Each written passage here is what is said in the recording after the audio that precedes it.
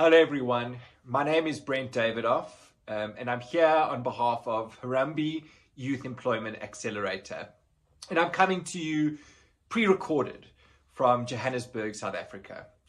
And I really am excited to be here for this conference, and I think that the idea of getting together to talk about meaningful conversations is what we need right now in our world. So let me begin with a story. Sipokazi is a 21-year-old single mother who lives in KwaZulu-Natal. She's got a positive attitude, she's brave, and has a really strong work ethic. But unfortunately, she hasn't been able to put that work ethic to use because for almost 5 years now, she has been looking for work. And although she's gotten piece jobs along the way, she hasn't gotten any sort of stable permanent job that can help give her the security and stability that she needs. So even though she's got that positive attitude, she's at a point of desperation, teetering on the edge of hopelessness. Sipokazi is part of the majority of 18 to 35-year-olds in South Africa that are unemployed, many of whom are discouraged from even looking for work. It's a crisis that desperately needs solutions and the best people and organizations coming together. But Sipokazi is not just a statistic. She's a whole human being with dreams, aspirations, and hopes. And so one night, while lying in bed, unable to go to sleep, she is scrolling on her phone and decides to look up an organization called Harambee. A friend of hers told her about it and said that she should go there, sign up, because they help young people find jobs that are close to them. I mean, that sounded great, but she was a bit wary because a lot of the job websites she'd visited before were scams. And she searched for Harambee, and then this site came up, sayouth.mobi, powered by Harambee. She went on to sayouth.mobi, and the first thing is it looked legit. Okay, and the next thing that Sipokazi noticed was that the site was not consuming any internet data. It was a zero-rated site, which meant that she didn't have to spend any of those precious 30 megabytes that she had, and are so expensive because data is so expensive in South Africa, one of the real barriers. So she goes on to sayouth.mobi, she's navigating around, and before she signs up, she wants to see if there's someone that she can speak to, and right then and there she sees that SA Youth has a support line, toll-free. And it says that she can call that number and she will speak to one of the SA Youth guides who will help her make a plan, navigate her way from the current situation that she's in, and help her make use of the sayouth.mobi platform to hopefully help her achieve her goals. And that's exciting. But remember, it's late at night. It's 3 a.m. actually. And she's going to have to wait until after the weekend on Monday until she can phone in and speak to one of those guides. It seems like an excruciatingly long amount of time for her. And so as those feelings of despair start to set in again, she sees a message pop up. And it's a message from the SA Youth chatbot, customer work seeker support chatbot. And Sipokazi hasn't really interacted with the chatbot before, but what she does know is that the message she gets is warm, friendly, and immediately begins to create a connection with her. And she sends a message with her ask, basically, can you help me find a job? And she's really pleasantly surprised and amazed where she gets an immediate response that is quite uplifting. And before she knows it, Sipokazi has had a deep and meaningful conversation with the SA Youth chatbot. She's gotten practical tips on how to improve her CV. The chatbot has asked her if she has done any volunteering or not. She said that she had.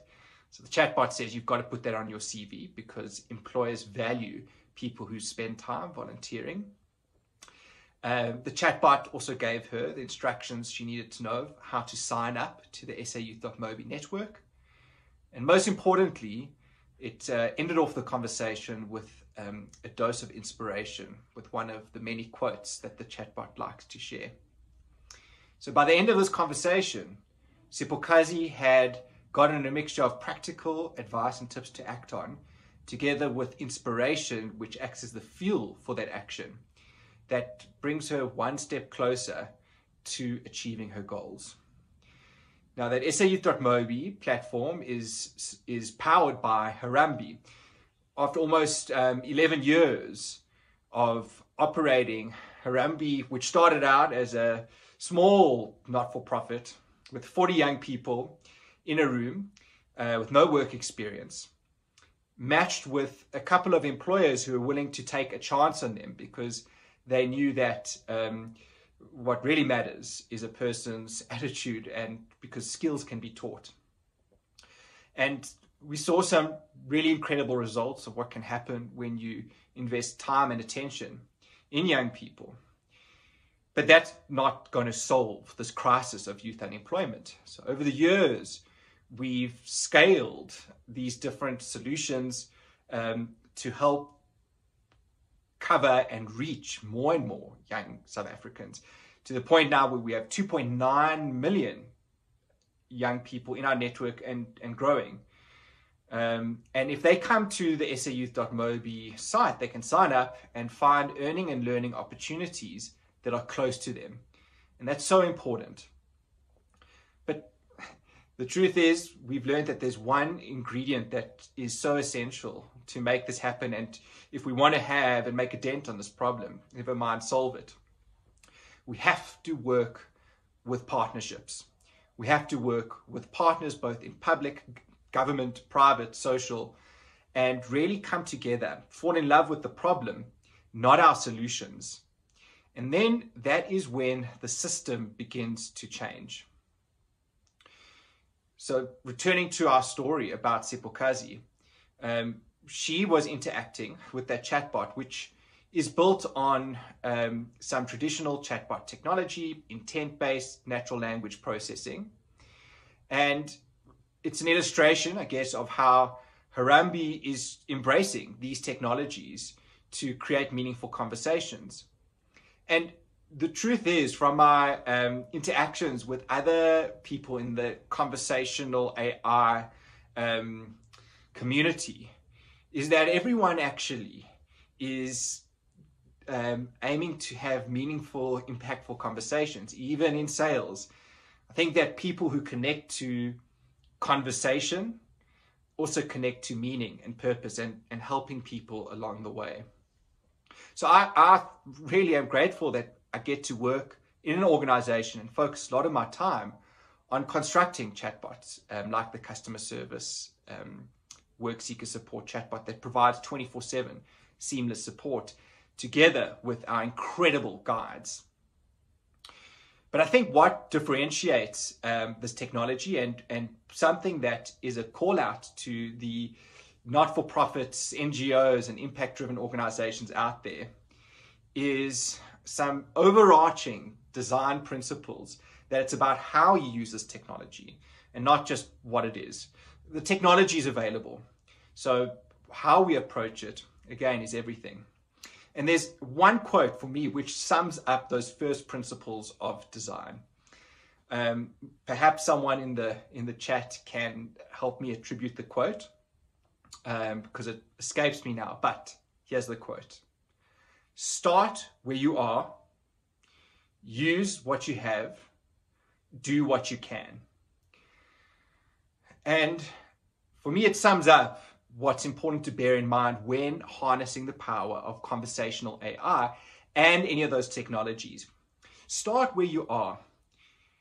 Don't wait. Don't wait for people to come to you.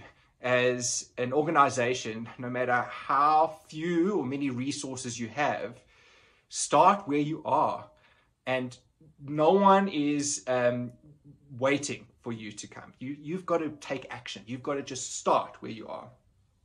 Use what you have, especially impact-driven organizations, not-for-profits, need to use what they already have to create and to incorporate these technologies, because the technology's out there. I'm sure there's a lot of representation here from some of those organizations that have powerful products at maybe discounts that are offered, freemium, products. But more importantly, we have to trust that we have the brains and talent within an organization that, if given a culture of stepping out of their comfort zone, can contribute incredibly to the advancement of an organization, especially young people, maybe also even young people at heart. Given the chance to step out of their comfort zone, an organization then can use what they have, the talent and brains, to really achieve incredible things. And another thing that organizations that are impact-driven have that they can work with is purpose.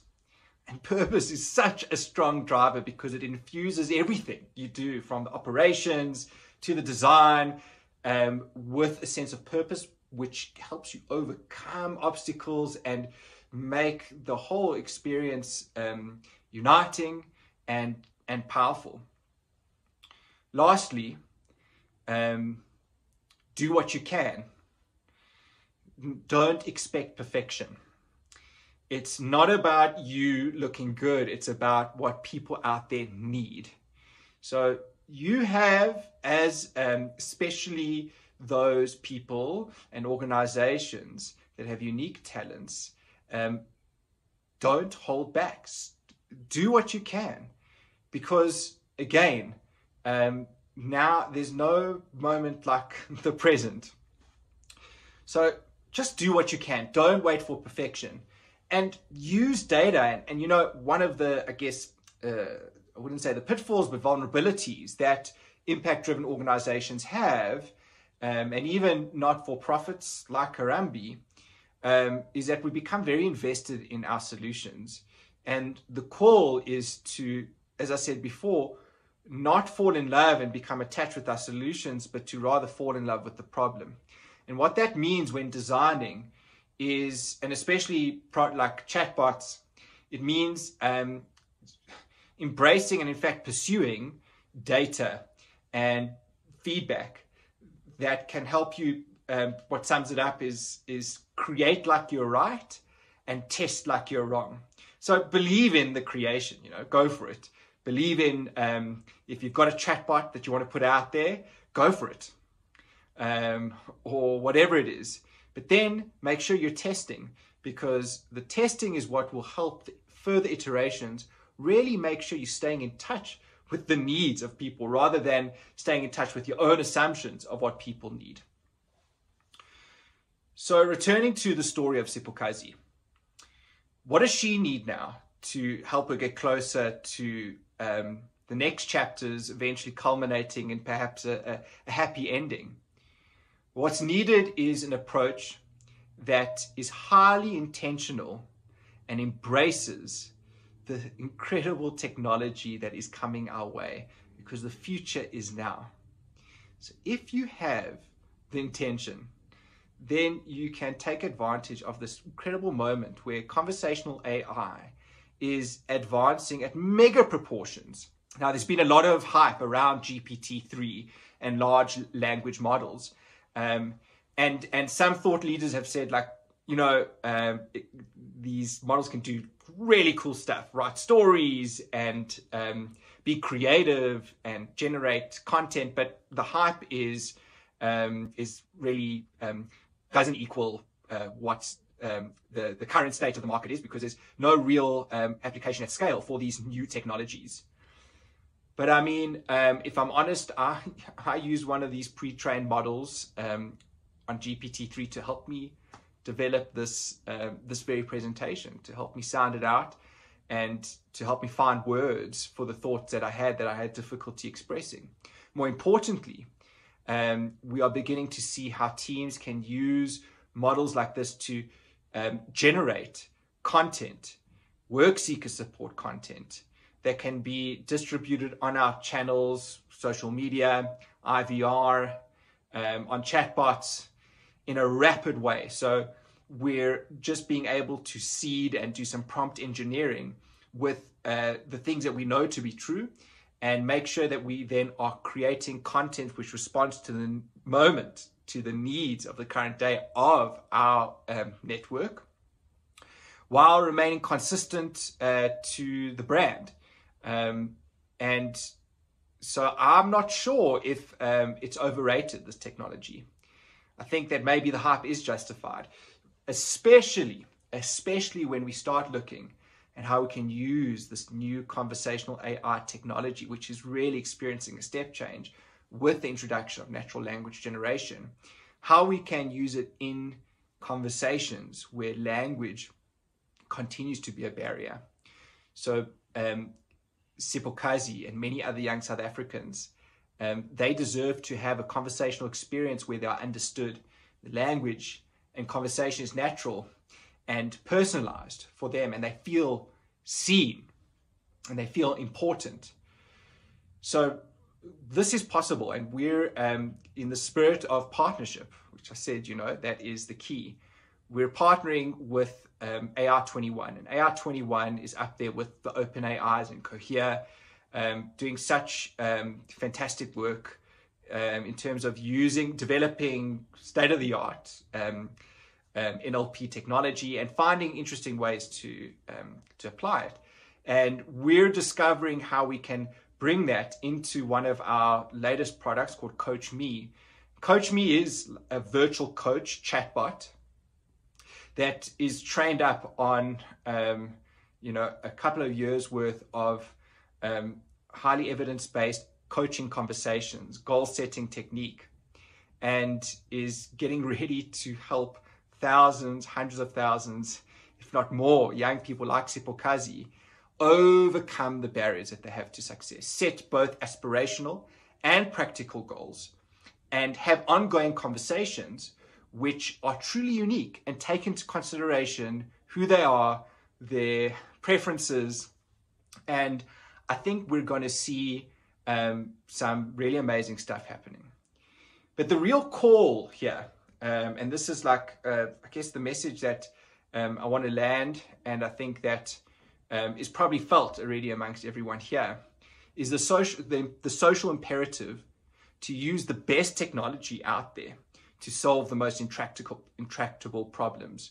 When you see a meeting of the technologists and the brilliant minds out there with the not-for-profits who are rooted in the problem, who are most in touch with the problem, to connect with people that are most in touch with the solutions, we need to use the best technology in the whole world to solve the toughest problems. And if I may end off with one of my favorite quotes, we love quotes because in just a few words you can make a big difference. So it's by Maya Angelou. You've probably heard it before. At the end of the day, people won't remember what you did, what you said, but they will remember how you made them feel. Thank you very much.